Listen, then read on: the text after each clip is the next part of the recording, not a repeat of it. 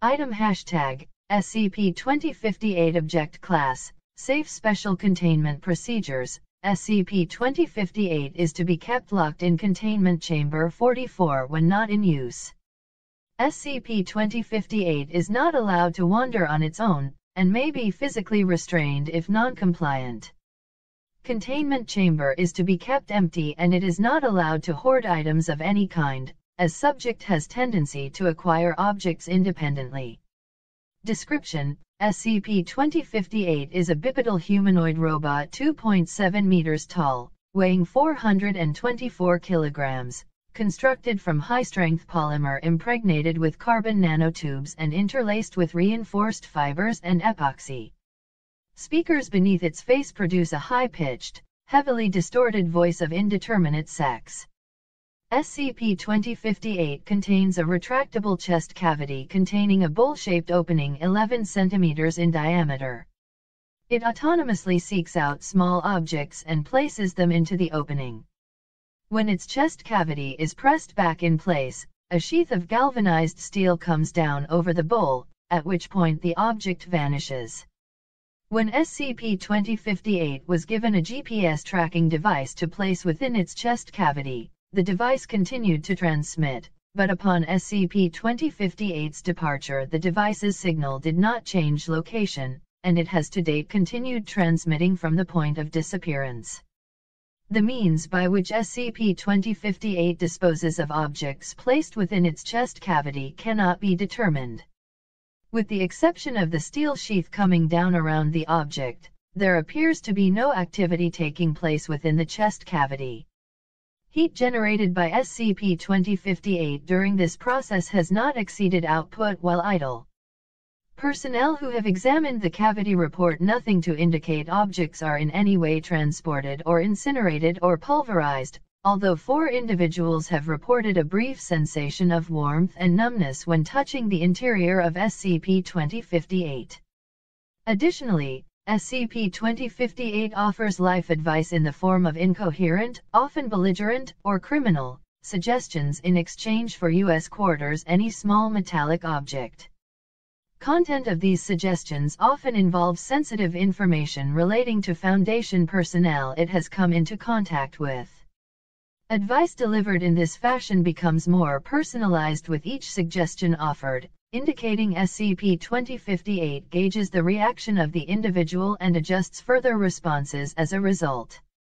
SCP-2058 was discovered in a reinforced shipping container 22.54 kilometers off the coast of Washington.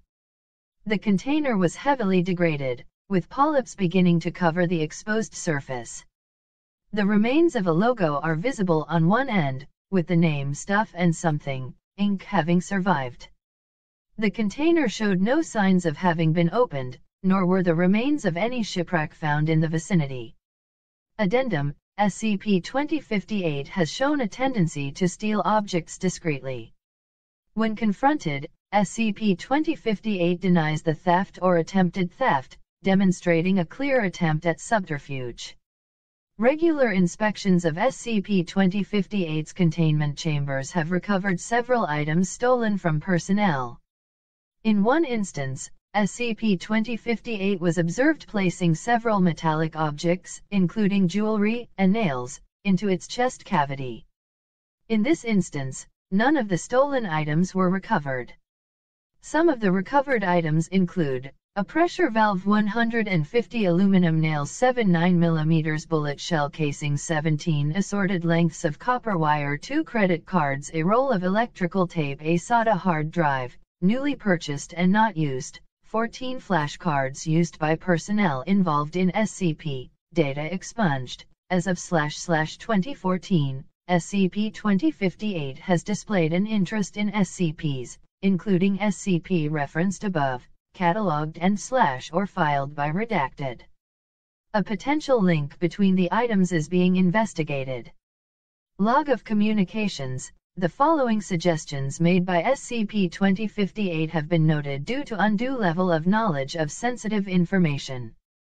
Due to risk of data breach or leakage, SCP-2058 is no longer allowed to interact with personnel outside of doctors PRYNN, and strine. April 4, 2011, SCP-2058 informed Dr. Prynn that researchers were more numerous than valid D-class candidates and more likely to leak classified information to friends and family. SCP-2058 then suggested a routine schedule of monthly termination of researchers to avoid such leaks. November 16, 2011, SCP-2058 suggested, "Have you tried ignoring SCP-682? Bullies often thrive on attention. Ignore them long enough and they are eventually liable to stop."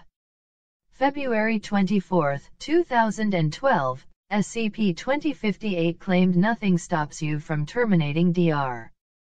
Everyone knows he's a fake.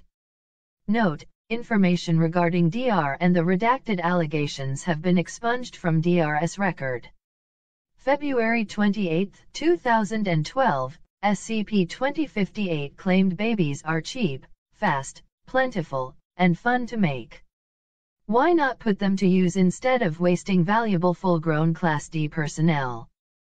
March 16, 2012, over a 48-hour period, SCP-2058 responded to all questions and comments with the phrase, "There you go again." May 11, 2013, SCP-2058 asked without context, "Is this the one with blood sacrifices?"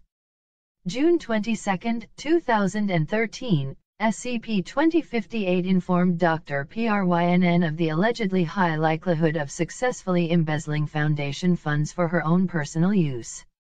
SCP-2058 then offered to feign a containment breach to allow for additional funding in containing the subject. SCP-2058 demanded it be given at least 4% of the proceeds in turn. January 14, 2014, SCP-2058 told Dr. Prynn, "You are getting fat. You could lose some weight.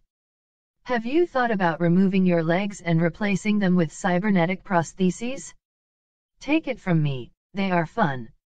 February 1, 2014, SCP-2058 exclaimed, "Stuff and Something Inc. is a fraudulent company and I highly doubt many of the people working there even know their company's name."